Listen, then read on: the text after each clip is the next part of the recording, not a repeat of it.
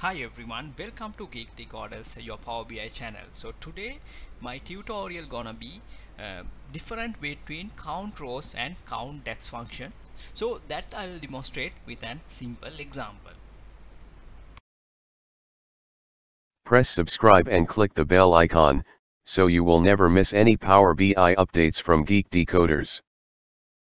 So my datasheet contains salesperson, item, sales value, sales date, feedback, sales country and priority customer.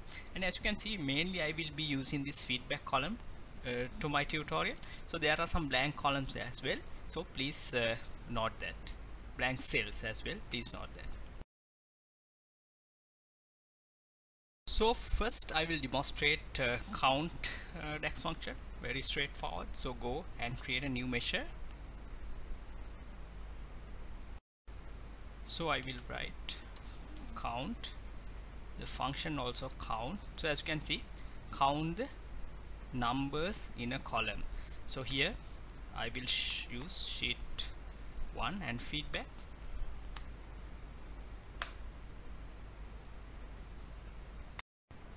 So now here the count function is appeared in my field section. So I will to this card I will add this count function. So it display as 9. So if you go to the count function, right, so as you can see here, as a parameter you have to give a column, and also when it's come to count wise, it will take only non-blank values. So here 1 2 3 4 5 6 7 8 9. So when it's come to count function, this blank value will not be taken, right? So that is about the count function. Right, so now I'm going to demonstrate count rows function. Go and create a new measure. So here I will use count rows and then function count rows. As you can see, count the number of the rows in the table. So very straightforward. So here you have to give a table input. So first I'll add a simple table, that means my base table, and we'll see what will be the output. Right, so as you can see now, count row function also started to appear in my field section, and for this card I will add this count row function. Right, as you can see, it displays as 11. So the 11 means the number of rows in this table. So that is how count row function works. Right, so now count row function, so we can use this for different purposes. So here we need to give a table input. So I will try to give a filtered one, filter table sheet. We'll see whether it works. Filter expression, here I would say sheet 1, then item equals to car. We'll see whether it works. Right, seems it worked. Let's see the output. As you can see now, count row function displays as 5. That means if you go to the data table, right, so that means 1 2 3 4 5.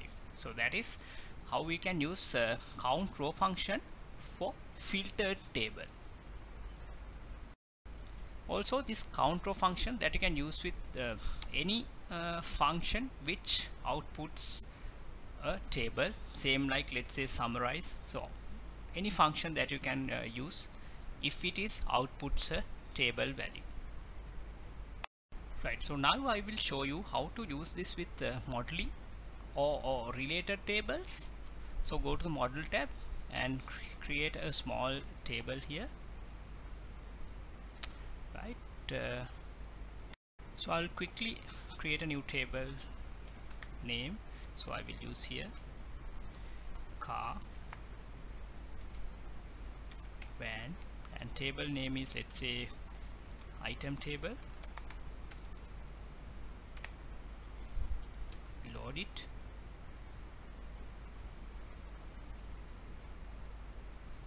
Right, so here this is my table. Now I'm going to do a manage relationship and create a new one, and here I will use sheet 1 item equals item table. So here one many to one, that is fine, singular. So I will apply this one. Right, as you can see now a model or relationship created between these two tables. Right, so I'm going to edit the COUNTROW function again. COUNTROW, here I want to give a table input, so here I will use RELATEDTABLE function, and here I would use item table.